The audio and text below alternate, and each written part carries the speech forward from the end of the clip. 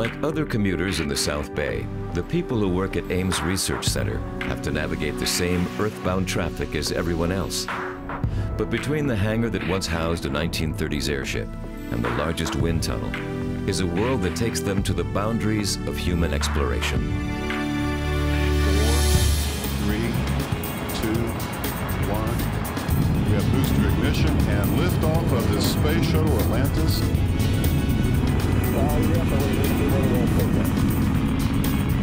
roll, man.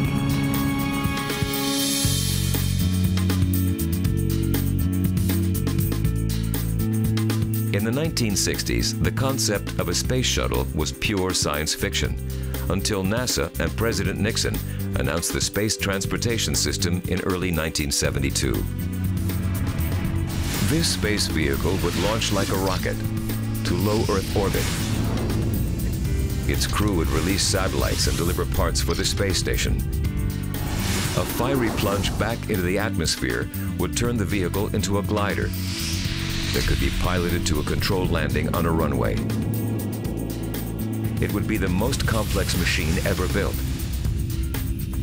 On April 12, 1981, NASA successfully launched STS-1, the first shuttle mission. Safely accelerating this machine to 17,500 miles an hour required years of sophisticated aerodynamic tests.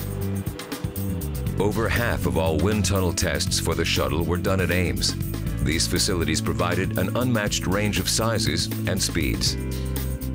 In the 1970s, Ames tunnels allowed scientists to actually see complex shock waves created by the shuttle before the first orbiter, Columbia, ever flew.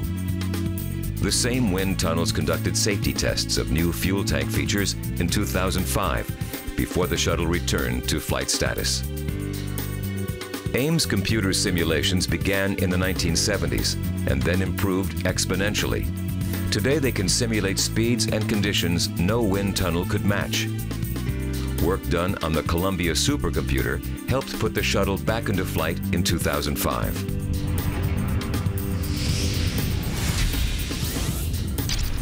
The shuttle has performed many transportation tasks while in orbit. Dozens of satellites and spacecraft were launched from the payload bay. One was Galileo, developed in part by Ames. It eventually spent years orbiting Jupiter, collecting new data and images. More recently, shuttles have carried components of the International Space Station.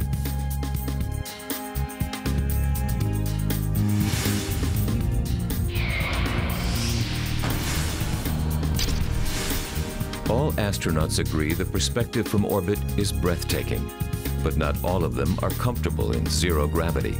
Now that humans are spending more time in this environment, the study of how it affects living organisms is critical for the future of spaceflight. Ames Life Sciences Division explored this subject for over 40 years. Some experiments were done on the ground, and others were conducted on the shuttle. Flight experiments were installed in specifically designed lab modules carried in the shuttle's payload bay.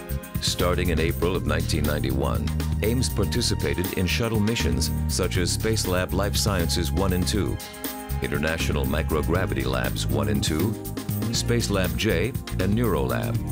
These studied the effects of spaceflight conditions on plants, animals, and humans. Now we have a much better understanding of how zero gravity affects our balance and visual perception, how muscles, bone, and blood are affected, how immune systems change, and how plants grow. Results have already helped astronauts adapt to different gravity levels on missions and recover faster after landing.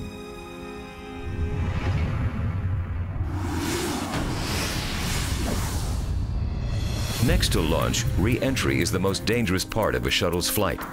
Ames developed a technique in 1953 that has been used by all American spacecraft since then. Ames scientist Harvey Allen rendered 1950s spaceplane designs obsolete. He showed that a blunt body, not a pointed one, could survive re-entry better by creating a shock wave that would act as another heat shield. This idea was used to create the shapes for Mercury, Gemini, Apollo, and every other American space vehicle. Although the shuttle uses the same principle, it still needs insulation from extreme heat. Starting in the 1970s, Ames scientists developed feather-like insulation tiles. Ames also developed the largest arc-jet wind tunnel. This high-speed blowtorch allowed them to test tile material at 3,500 degrees, the same temperature as the outer surface of a shuttle during re-entry. These reusable tiles were so successful, they were incorporated into most of the shuttle's main heat shield surfaces. After a shuttle lands, the stress on the tiles is obvious. To help the technicians check thousands of tiles for damage, Ames developed a handheld laser scanner that speeds the process considerably. After debris damaged the leading edge of Columbia's wing in 2003, the ArcJet was tasked with testing proposed patch materials. The resulting test data was fed into the Columbia supercomputer, which further predicted reliability on re-entry. Go for landing, over. A shuttle during descent has been described like a brick with wings. An early question was how to give it effective flight control. Ames' earlier innovations provided a foundation for the shuttle's basic concept. Starting in 1957, Al Eggers and Cy Syvertson developed and tested lifting bodies, simple shapes that could survive re-entry and provide just enough lift and control so they could glide unpowered to a safe landing. High-altitude drop tests at Edwards Air Force Base in the 1960s proved their airworthiness.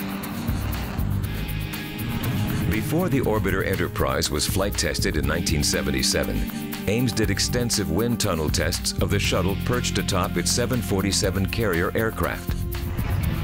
Starting in 1970, long before a final shuttle design, a flight simulator at Ames allowed astronauts to fly approaches while testing prototype flight controls. Astronauts Gordon Fullerton and Fred Hayes practiced in a larger and movable simulator at Ames before climbing into the Enterprise. Minor control problems on the first flight were ironed out in the same simulator to improve later tests in 1977. The commuters who come the farthest to Ames are the shuttle pilots and commanders. Starting with the crew of the first mission, STS-1, every shuttle pilot and commander has practiced hundreds of landings in Ames Vertical Motion Simulator. It offers the most realistic motion available. The head-up display developed here was incorporated into Columbia's cockpit before the first flight in 1981 and is a part of every orbiter today. Ames wind tunnel tests also proved the safety of the long-distance carrier that returned the shuttle to Florida after landings in California. Today, NASA is developing the multi-purpose crew vehicle. This Apollo-shaped capsule will be used for exploration missions beyond low Earth orbit. Ames will contribute the highest level of scientific expertise and innovation to create this new space vehicle. And like they have for over 50 years, the Ames staff is still working with one foot in Silicon Valley and the other at the edge of human exploration.